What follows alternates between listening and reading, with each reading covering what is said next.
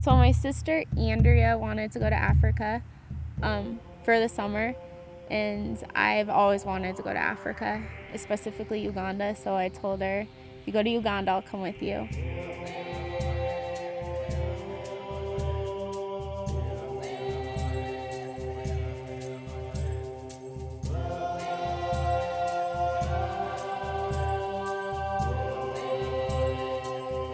One of the orphanages that we went to, the kids were just really suffering. They didn't have, it was 152 kids living in 3 pretty small rooms.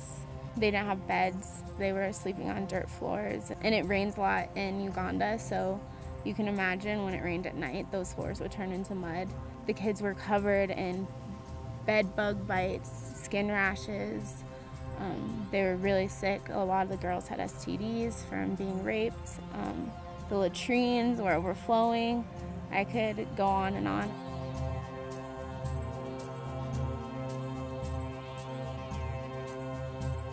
So me and Andrew went home that night. We had no idea what to do.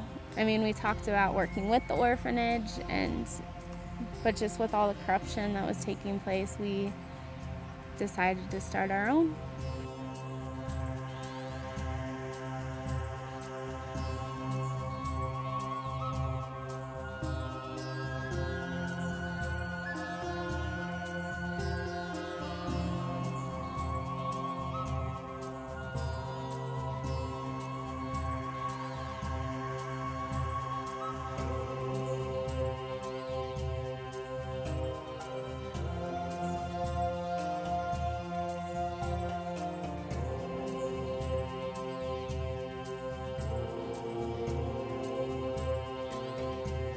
What we're really aiming for with Musana is eventually making it self-sustaining. And I guess by doing that, or in order to do that, we're really trying to get a really trustworthy staff and of all Ugandans, and eventually leave it in their hands